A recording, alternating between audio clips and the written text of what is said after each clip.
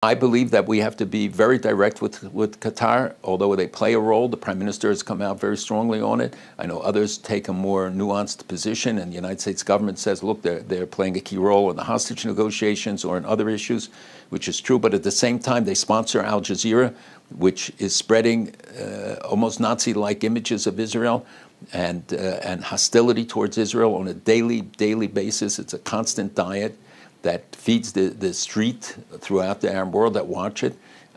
They also are responsible for the funding in America of the anti-Israel activities on campus. We've traced already $13 billion that Qatar has poured into American universities.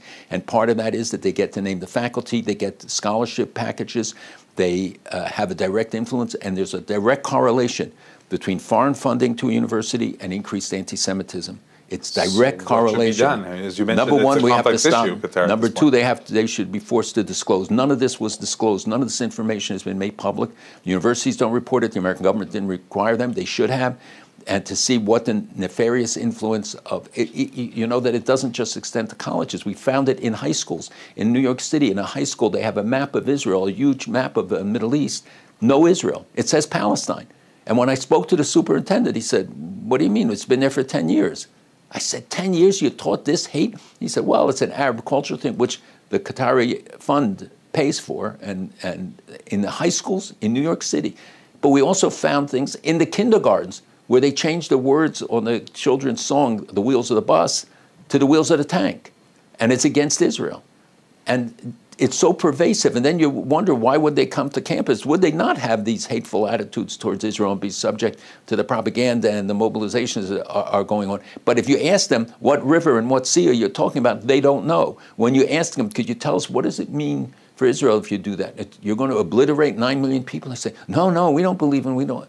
They don't even know what they're saying on there. It's total ignorance about it, but they're being taken advantage of. It's a concerted campaign. There are paid activists. We should be exposing everybody who gave money, domestic or foreign, and there have to be real consequences. And I think what happened now with the lawsuits against universities, the exposure of the presidents of Penn and Harvard and MIT at the congressional hearings, there will be many more congressional hearings coming up. There is an awakening to this challenge, but many campuses have become hostile places for Jewish students. And Catholic universities are advertising to Jewish students in ads, we offer you a safe place, because they recognize that many of the campuses in America are no longer safe for Jewish students. And you're saying Qatar is behind this? Qatar is a major funder and has been doing it for many years.